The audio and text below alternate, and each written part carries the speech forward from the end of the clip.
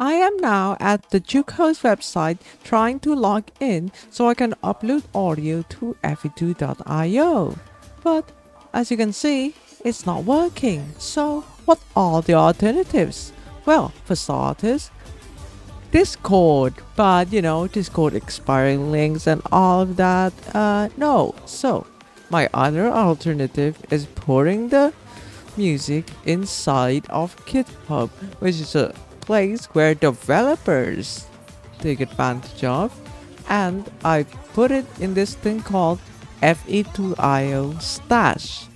As you can see, I have all the music for my FE2 maps all in here. So yeah, let me show you how this works and how to create the repository. So what you want to first do is you want to create a new account in GitHub if you haven't. So let's just get here, get to the GitHub website on a private browser just to show. Just click sign up, and yeah, enter email and password, and you might have to verify your email and all that.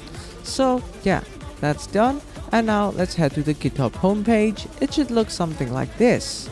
So next, what you want to do is to click this plus button and click new repository. Okay, now you can name this whatever the heck you like. You can just call it FE2IO stash 2 like this, just for an example. And you want to make sure it's public or else it won't play in FE2IO. So yeah, just hit click repository and wait for a bit, and there it is, your new repository. Now there's all this stuff going on. This is all for developers who actually want to use this for its intended purpose. But we're not using it for its intended purpose. We're using it to play music for FE2CM maps. So let's just do that. In order to upload the audio, you click on upload an existing file here. Click that and pick what you want to upload. So I'm just gonna upload whatever I have here. Yeah, this Mobo.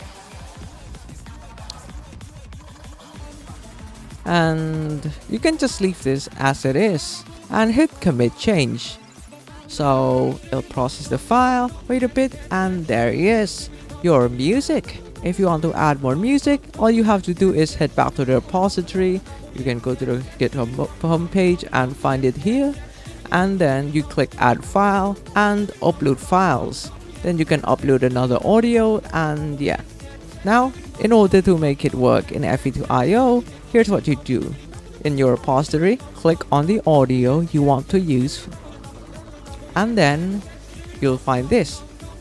What you want to do is you want to, this raw button, you want to right click or control click it on macOS.